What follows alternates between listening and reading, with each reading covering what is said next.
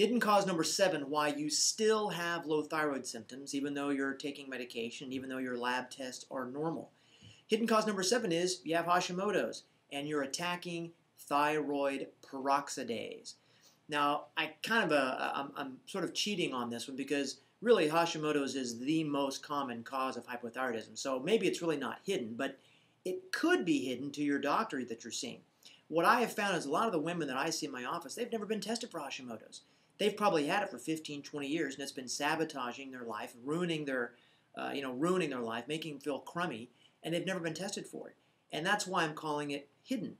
So what is it? Well, TPO stands for thyroid peroxidase. It's an enzyme inside your thyroid gland that you use to make T4 and T3. So let me kind of give you the thyroid story, kind of the background science. Your pituitary gland sends a signal to your thyroid gland called TSH, thyroid stimulating hormone, and I'm sure you've probably had this tested before. The TSH then tells the thyroid gland to make T4 and T3. Now, about 97% of what your thyroid gland makes is T4. It's inactive. It doesn't do anything. It's got to be converted by your body into T3.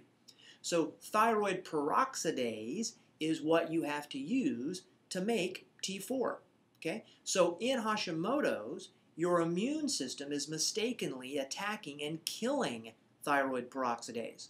So over time, if you kill enough of the thyroid peroxidase, it slows your gland down like a factory with no workers, and your levels of T4 drop, and you start to feel bad, but actually you can feel bad anytime during that.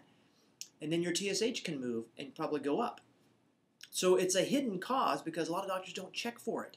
They just say, hey, you're hypothyroid, your TSH is high, your T4 is low, we're just going to give you some thin synthroid or levothyroxine, and we'll see you back in 6 months and hope you do okay. And the problem is, if you have Hashimoto's and they have actually ran the TPO antibody test, if it shows up you've got positive antibodies, you got Hashimoto's. The problem is in Hashimoto's, taking thyroid hormones doesn't do much for that. There can be what we call a hormone honeymoon, where you feel pretty good for a couple weeks or a month, but I'm telling you, I've seen this 1,000 times. What happens is you have to increase your dosage to feel better, or even at the same dosage, you just don't feel good after a while. You still have those low thyroid symptoms like depression, constipation, dry hair, hair loss, fatigue, brain fog, high cholesterol, can't get enough sleep, infertility. You'll still have those things. So hidden cause number 7 is when you're attacking TPO. Now, what can be done about that? Well, first let's ask this question. Why would that even happen? Well, it can happen for a couple different reasons. Hashimoto's is a genetic condition that can be turned on in a couple of different times in a woman's life, primarily. Perimenopause, pregnancy, and puberty. Now, other things can turn that on. If you have a bad illness, if you have if you get in a car wreck, it can turn on, like I said, in pregnancy. If you go through a stressful divorce or something psychological like that, those are all things that can turn these genes on, and now you've got Hashimoto's.